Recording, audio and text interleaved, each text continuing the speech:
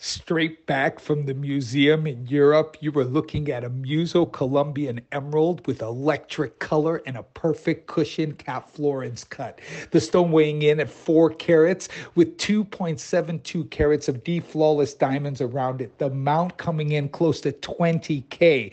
Emeralds like this, easily you're looking at 10 to 12,000 a carat. So the stone is a 50K stone. You got the mount there, that's 20K. So this is a 70K piece if you're trying to actually buy it in current market. The emerald is based off my cost because this comes out of my collection from over 20 odd years ago. You see, I'd go to Bogota or I'd go up to the Boyaca Highlands and I'd buy rough material or emeralds or whatever, and I'd buy like 200 stones, of which only one of them I would hold back because that was the one that didn't need to be treated, or it was special, or it was crystal, or it was unique, it was unbelievable, and I'd hold on to that one stone and I'd sell off the rest of the 199 or 200 stones, whatever, and I'd sell those to Germany, LA, Bangkok, wherever. And that's my core business. But this stone is special. You're looking at a 3.97, almost 4 carat top gem. It's got a lot of large size, deep flawless around it, sits on the hand perfectly. But when you're talking Kogan price,